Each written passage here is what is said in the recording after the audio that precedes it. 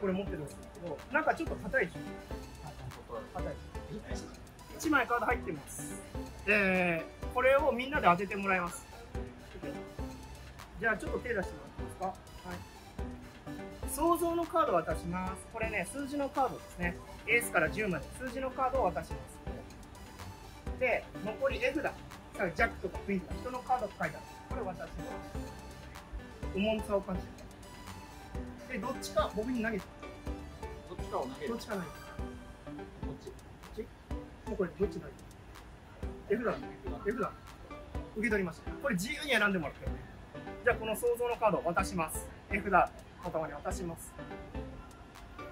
F だってジャックとクイーンとキングと3種類ありますから、1つだけ選んで。クイーン。変えなくていいね。クイーンでいいね。じゃあクイーンをどっちかに渡して。4枚クイーン持ってます。1枚だけ投げてください。ダイヤ、クラブ、ハート、スペード、4つマークはどれか1つだけ投げて。どれ投げました？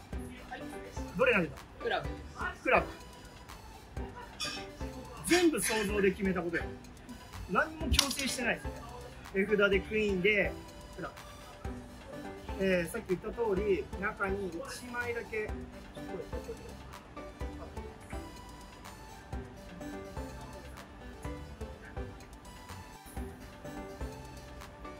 クラブのクイーン。今日は皆さんに拍手をお願いいたします。